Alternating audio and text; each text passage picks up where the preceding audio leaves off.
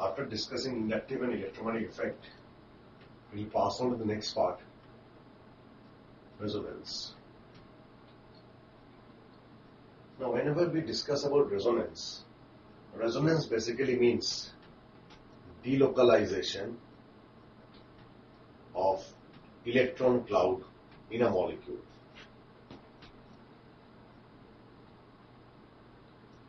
Now, to understand what is delocalization, first of all, let us take a system having C double bond C, again alternately C double bond C.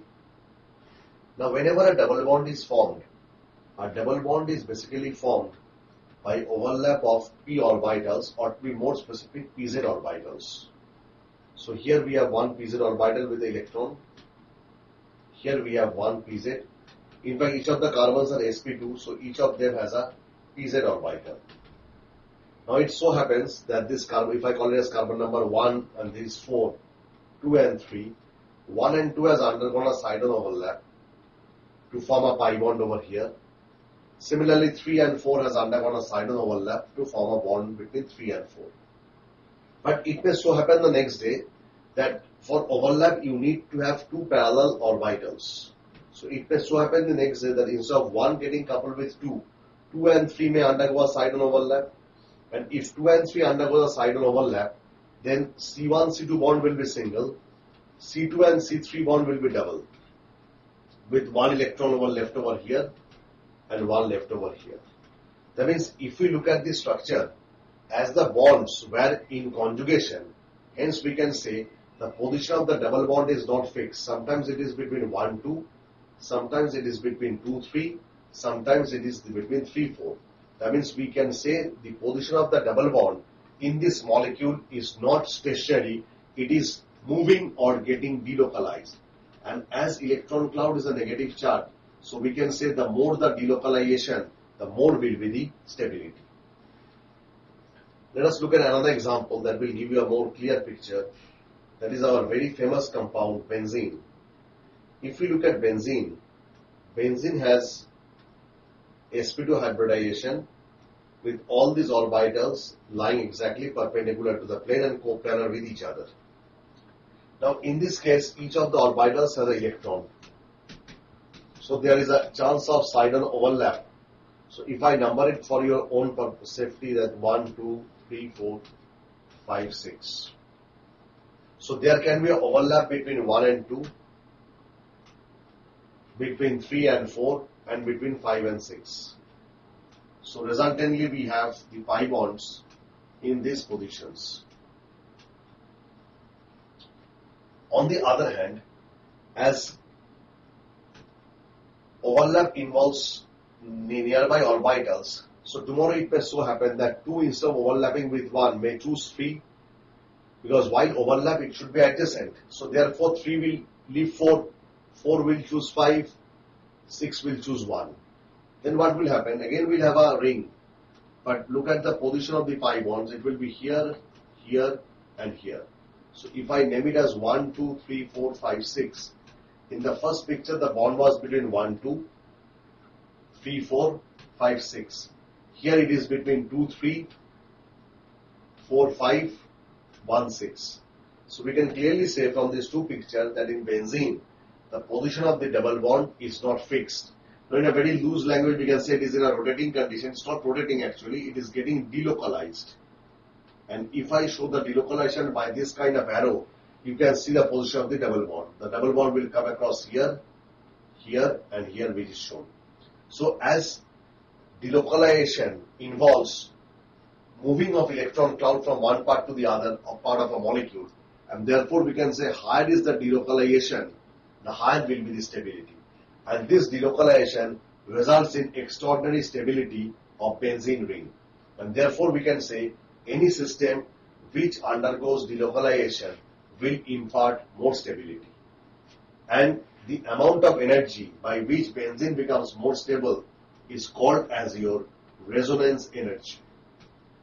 We'll come to this term later on also.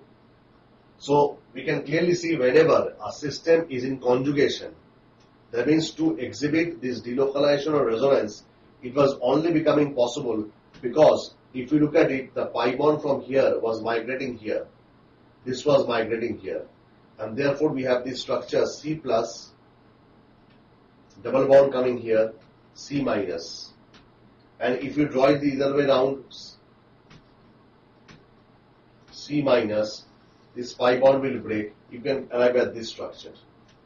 But remember, resonating structures or resonance is a hypothetical state of chemical entity in which the electronic structure can be hypothetically represented by two or more Lewis structures differing in distribution of electron. And the different structures that we draw are known as resonating structures.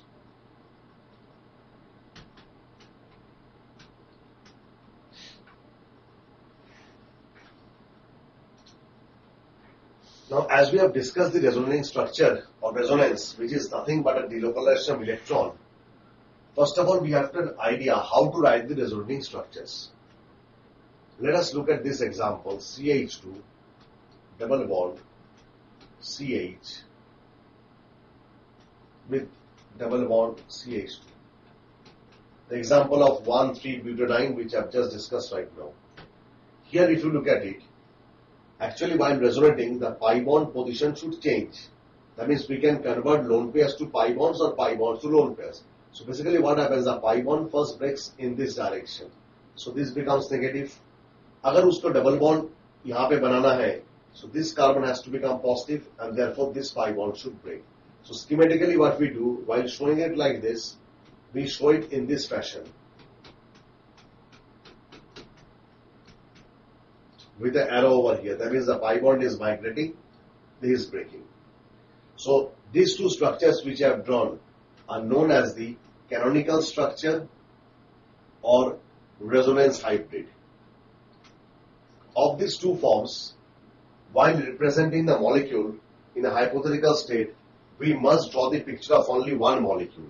That means of these two structures, the structure which is more contributory should be represented and the structure which has got less contribution should not be represented. So the next part that comes, how to judge that which structure has got more contribution and which structure has got less contribution.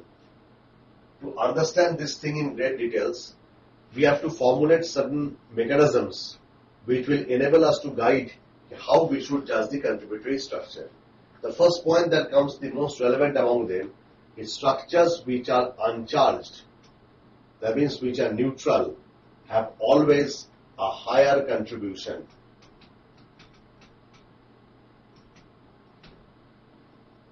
For example, the molecule which I have shown you, 1,3-butadiene. Here if we undergo resonance, the pi bond is going to come over here, this is going to break. So the next canonical structure we are getting is CH2 plus, CH, double bond CH, CH2 minus. So here if you look at it, here this carbon is in minus state, charge this is in plus state. But these are neutral compound and hence as per the policy or discussed point, uncharged structures have got a higher contribution. Now the second question comes, if I have charged structures, then how should I decide which structure has got more dominance? To answer that, let us take an example where we are involving some charged structures. For example, we have this molecule. In this there is a lone pair. Suppose the lone pair is undergoing this resonance. So this pi bond should break. Now when I draw canonical structure, I am not supposed to change the skeleton of a molecule. That means CO2 cannot be represented as OOC. It should be OCO. Number one. Number two, during drawing the canonical structures, lone pairs should be converted to pi bonds and pi bonds should be into lone pairs. So the first structure that I will get will have O minus, single bond. This is one of the structures a student has written. Secondly, somebody may write like